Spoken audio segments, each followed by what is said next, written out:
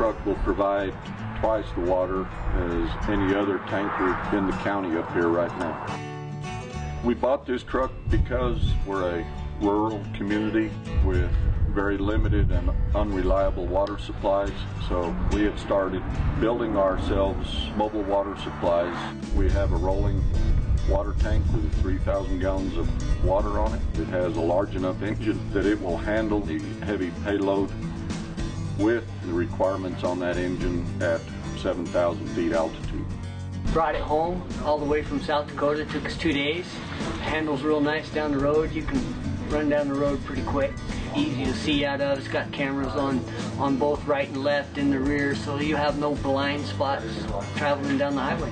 People were taking pictures of it on the road. We stopped to get fuel, and the family wanted to take a picture of the truck and take pictures of us.